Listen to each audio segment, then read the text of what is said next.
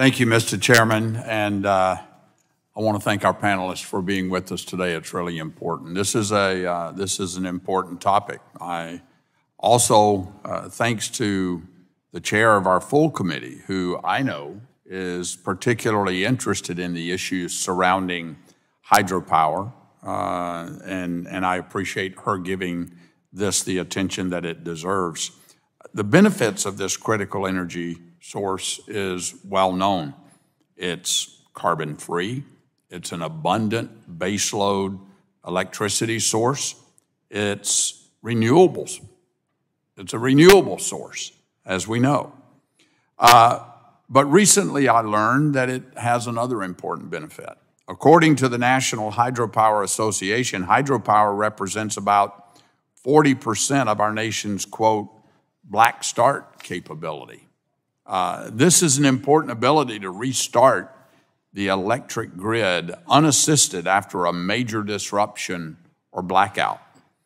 Republicans on this committee have serious concerns that these types of events are increasing, largely driven by government policies that are taking reliable, dispatchable power generation like gas and coal off the grid prematurely. The bottom line is we need to preserve the hydropower in this country.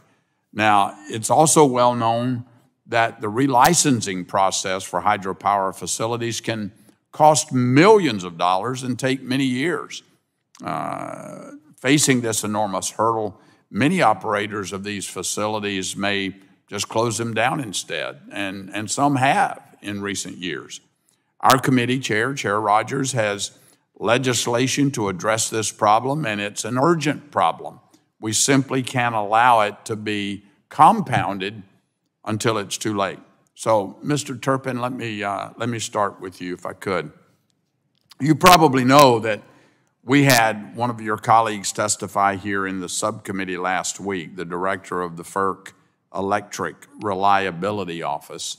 Have you ever consulted with the FERC Electric Reliability Office about grid reliability impacts if we were to decommission a significant number of America's hydropower facilities? Have y'all ever had any discussions about that? It's not something that the office has looked at from a programmatic standpoint, but in individual project reviews, it is something that we look at. Okay.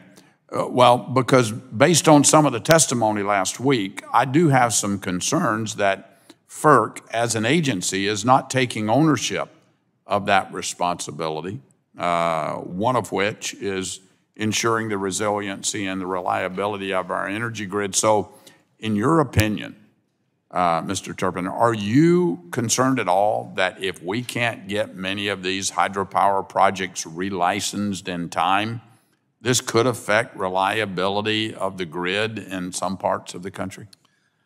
That is actually well outside of my wheelhouse, the focus of... No, it's a really simple question. If we can't get hydropower licensed in time before the grid starts showing more evidence of decay, are you concerned that that it's going to affect the reliability of the grid in those areas where hydropower is produced?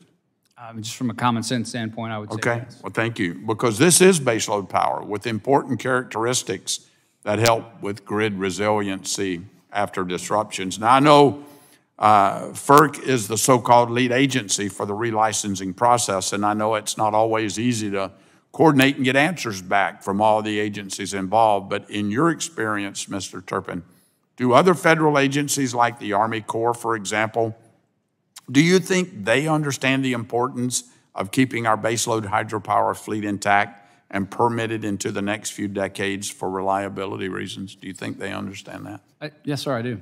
Good. And have you or your team ever discussed grid reliability with other federal agencies other than FERC when it comes to permitting the hydroelectric power that our country relies on? No, not to my knowledge. Okay. I have some other questions, Mr. Smith. I was going to come to you next for the Army Corps, but it's going to be, I'll just ask the question in my remaining time.